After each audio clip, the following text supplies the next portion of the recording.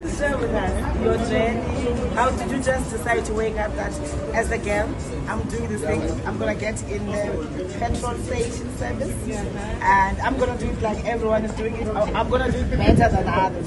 What triggered that? So I've noticed that, this is very interesting and business for me. And I was like, I want to understand. But I noticed that it's a male-dominated industry. But I was like, let me just try it anyway. And then I tried it. I applied with Sasol, and they approved me. And I was like, okay, we're not going to get funds now. Then I went to SIFA. And who told you about SIFA? Okay, so I knew about SIFA. Okay. Yes, I knew about SIFA.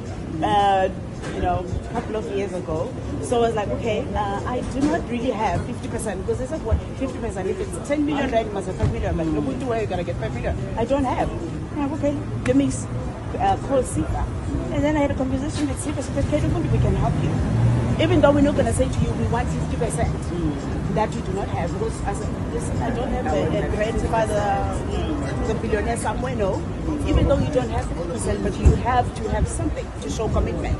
And I was like, definitely I do. I was never going to go to the market without something in my hand. I do have something. And then the process started. Then we fill up the forms.